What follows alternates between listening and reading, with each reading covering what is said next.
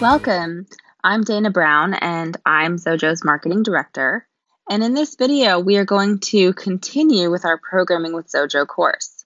If you remember, we left our previous lesson with the first steps on creating classes using an example app where we started to see the need to save new class instances in order to use them later. For example, it was very probable that we're going to want to access our expense data for other windows apart from this form where we can enter the data in order to create these instances. The collections are really useful for this kind of data storage. So what is a collection data type? In the Xojo language, you can find the array and dictionary as the main collection data structures. The main difference among arrays and dictionaries is that you can think about arrays as a collection with an upper limit or bound where you can access the stored data by its index, which is the position such value or data has in the array, while a dictionary has no upper bound. The dictionary is also the data stored via key value association. That is that you need to use a different and unique key in order to store and retrieve the associated value. In addition, an array can have more than one dimension, acting thus as a kind of matrix. Let's focus on the most basic array with one dimension. Here you can store all kinds of primitive data types as numbers or strings and also references to any class instance.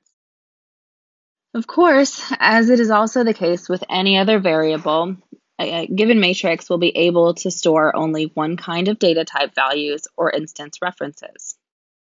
So in order to declare an array variable, as we would do with any other variable, the variable name can be array expenses, and the use of these parentheses are telling us that it is in fact the declaration of an array.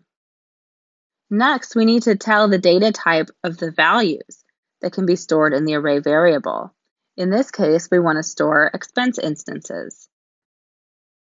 So we need to type as expense. So this line declares an array expense, array able to store as many expense instances as we need. As you can see here, we didn't set the dimension number, so it only has one dimension by default. If we put a number for our one-dimension array, this would set the number of elements or positions pre-initialized in the array, taking into consideration that the first position index is 0. So for example, if it would be an integer array, then the 6 positions from 0 to 5 would be initialized with the 0 value or the nil value for any class data type. And in order to set several dimensions, we can do that with the comma character. So here we are setting an array with 3 dimensions with a range from 0 to 5, 0 to 10, and 0 to 10 for each one of the 3. So we can store and access values from 0, 0, 0 to 5, 10, 10. For now, let's continue with its more basic form. Once we declared our array variable, we can start storing our expense instance references into it. So once we create every new expense instance, we can store the data into the new object properties. We can add the new instance to the array expense variable using this line of code, array expenses.addRow, new expense. If we execute our example app at this point, we can see how these new instances are added into the array. Let's type any date and other required data in order to create new expense instances.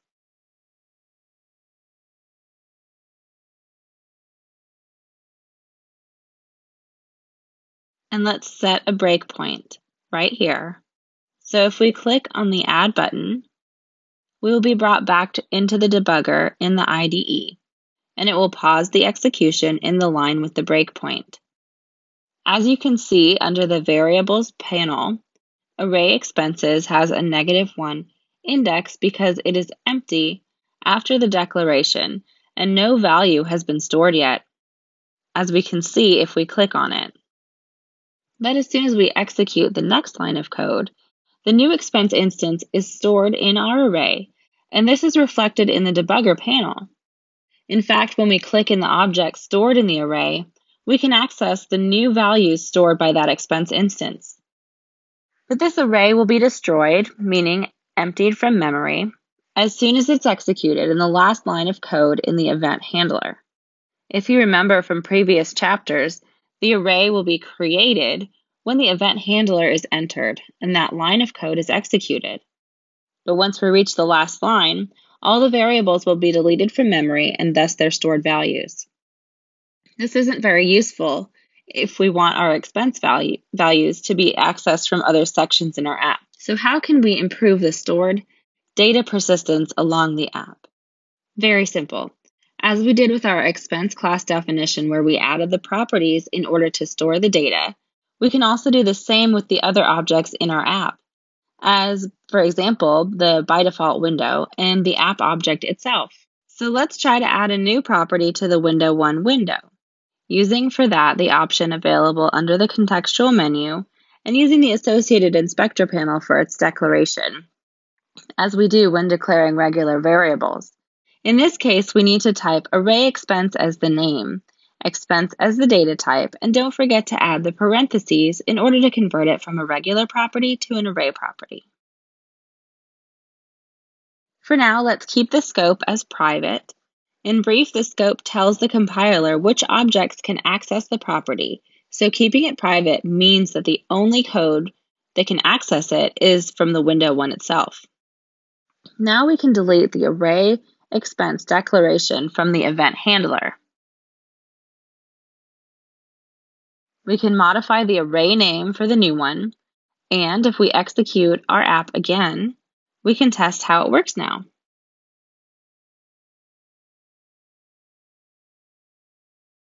So let's type a date and other required data. And when we click on the Add button, we'll jump into the debugger window where we can see that now the array expense array is found under the self object. That is the window executing this fragment of code. And if we click on the window1.window1 entry, we can access all of the properties for that object, being one of these are array expense array, where it will store the new expense instance objects. If we click in the array expense entry, we can see that it is empty before executing this line of code, but it will add the new references as soon as we execute that line in the debugger. If we continue with the app execution, adding a second object, the code execution is paused in the breakpoint. And as soon as we execute that one, we'll be able to see how that second instance is added to the array expense property under the window. And in fact, we can see the two added objects and access their stored values. Now, when the last line of code is executed, we will still have to access our array, improving its persistence. When would this array be destroyed or deleted from memory? As soon as we close the window where the property belongs. We can test this adding the close event handler with the break sentence. So we need to restart our app. We add the first expense instance, the second one, and if we close the window now, we reach the break sentence, where we can see how the expense array is still available. But as soon as the app exits the execution of the close event handler, then all of their objects will be destroyed, including the array and also its stored values, in this case, objects. So if we want to keep our array values even longer, we can simply move our property from the window1 window to the app object. This way, it will be kept in memory until we exit from the app itself. And in addition, it can be accessed by any other window that we may want to create and use in our app. The only thing we need to do in this case is changing its scope from private to public. What this means is that any object from any class will be able to access this property under the app object. And in the code we are using for this example, we only need to prefix the property name with the name of the object it belongs to, in this case, app. So if we execute the app again, typing once again new values in order to create expense instances, so it's added to the array expense under the app object, as we can see, clicking on globals and the app object, in order to reach the array expense property where the new instance is stored. Let's add a second object to the array. And if we close the window now, executing the break line, and pausing the next execution from the debugger toolbar, we can see how, in this case, the app object still keeps the references to our added expense object. What are some of the methods provided by an array? As you can see yourself when using the auto-completion feature of the IDE, if we type this array.appExpense and press the tab key, we can access some of the applicable methods as the ones we're being used, or add row at, in order to add an object into the specified index value. So if we want to add a new value in the first array position, we should use 0 as the index value, and then the name of the variable whose value we want to store. Here, it's new expense.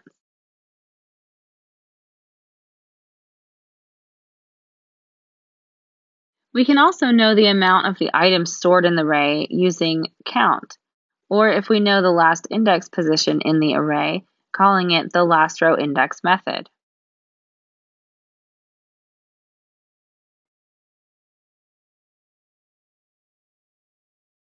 We can also resize the array, remove any of the stored entries at a given position or index, all the entries, and even shuffle the entries, something especially interesting when the array deals with a number of values.